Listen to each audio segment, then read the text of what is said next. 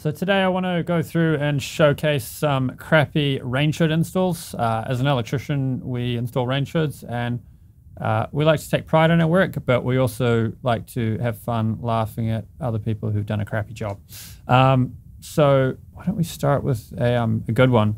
This Rangehood, someone did something pretty impressive. They got a custom, they went to a metal fabricator and got them a custom bend and create this piece of steel shaped like the ducting. So normally they just come with a vertical bit of ducting, and then they had it powder coated. Probably cost a lot of effort, but the end result's pretty nice. Normally in these sorts of situations, I encourage them to put cupboards in, and then we can mount the Rangehood to the bottom of the cupboard or put an integrated Rangehood in. This photo is one of my favorites for a long time now. This is in a Korean restaurant. In a Korean restaurant, it's fine. You know, they have the like cooking thing on the table, and so they got to take the fumes away. I think, you know, it's probably law. I was actually doing electrical work in the restaurant. The company I was working for was installing big fancy ducting that looked a lot better than this. So I have fun with this photo every time somebody comes to me, or I see in a Facebook discussion group somebody's asking for a solution of how to put a Rangehood in a place where, you know, the window's in the way or something like that. And I show them this photo basically to troll them.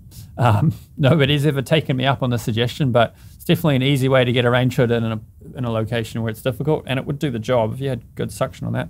I guess the only problem is there's not much of a filter there, so it'd probably fill up with grease pretty fast. This was in a rental we did some work in. It's, I mean, other than the power cord, we actually did a job there. We put a proper power point on it on the wall for it, so that cord's not running down the side there. Other than that, I think that's probably 100 mil plumbing pipe. I think it's pretty impressive. You know, it's not the prettiest thing, but I've seen worse. You know, it's kind of, you know, they've got that little white thing around it. They put a bit of effort into that. They probably should have rotated it so that the writing is not visible. This one was funny. So I went there because the oven was getting replaced, and I had to wire the new oven in.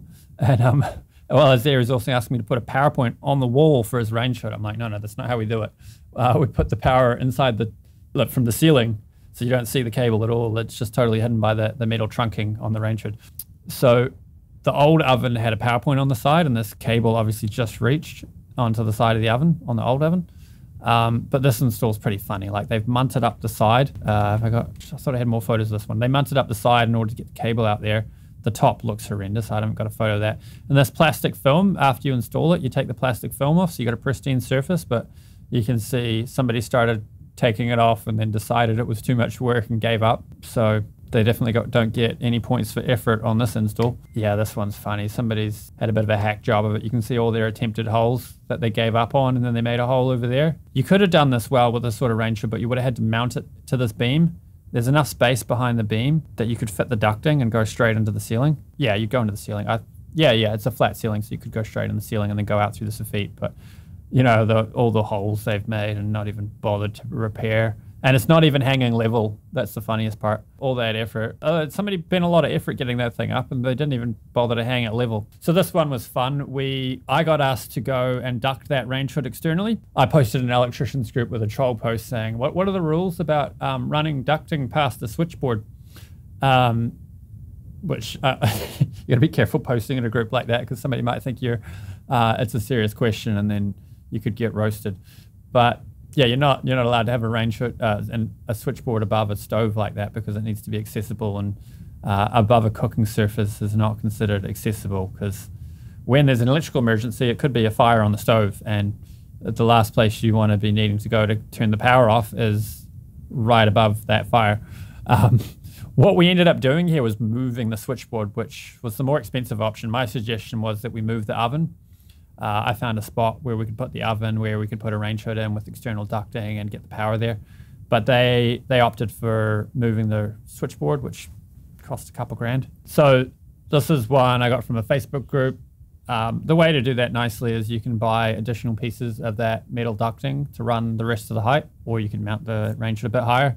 Mounting it higher is not great, because then you get less suction on the cooking surface, and the steam and oils and whatnot have more chance to escape around the room rather than going straight into the Rangehood. Yeah, this is one I saw in a Rangehood. We were there to put a PowerPoint in for a spa, and I just saw this really crappy trunking job. It's not even straight. It doesn't join up properly. It's horrible. And this is the outside. So that's not waterproof. Normally you have a cowl on there that doesn't let the rain in, and it has a flap to reduce wind coming into. And this one I just found on Facebook just before I recorded this video. I tried to see if I could scrounge up any more crappy Rangehood install photos. And I found this one. The problem here is, one, I would like to see the backside of this because these fans are not designed to have ducting joined onto them. There are ways you can connect a duct to it, but they're not designed for it. Oh yeah, the other problem with this one here is there's no filter, so that fan's just going to fail pretty soon. It'll clog up with grease. Yeah, this was posted in a community page a couple of years ago. Someone paid to have a Rangehood installed, and they came home to this. So when you're installing a Rangehood, often there's timber in the way, all sorts of things. So if you could just put it off center, life would be a lot easier, but you can't. This is terrible. I can't believe anyone would do that. It's so bad. Obviously, the customer was not happy. Yeah, this one's just a cable coming out the side. That's the problem. Probably wasn't put in by an electrician. It's not safe for obvious reasons. You know, you're cooking here and you've got a cable draped across the top. Oh yeah, this one, recirculating Rangehood. Somebody's gone to great effort to put this cowl there. That cowl should go on the exterior of the building, but basically this Rangehood is just a filter. You can actually buy recirculating Rangehoods, and maybe that's what this is. They're a complete waste of time in my opinion. So what you get from them is, you know, a cold bit of steel catches some grease, and you can add carbon filters to them so they catch more grease. Change the carbon filter every so often and clean that. So you're removing a little bit of grease from the air, but it's not getting rid of the smells, and it's not getting rid of the moisture. So this one's actually a good Rangehood install. This Rangehood's been here for 15 or 20 years. I was there because they wanted me to replace a part on it. Unfortunately, the part that they'd organized for it wasn't the right one because a bit of plastic had actually snapped, not the switch mechanism itself. But I was pretty impressed with the stainless steel ducting. Somebody drilled a nice hole in the side. You can't see in this photo, but I mean, it's a Adobe, or I think it's an Adobe building, so you haven't got really many options for getting ducting outside, but somebody took some real pride in this job and did it with some real skill. I was impressed. So that's all for this video. If this one gets a good response, I might make a few more. Maybe I'll respond to some other kinds of crappier electrical, or I can showcase some really good Rangehood installs. I'm Alex Gallagher, an electrician in Auckland, and I'll catch you in the next one.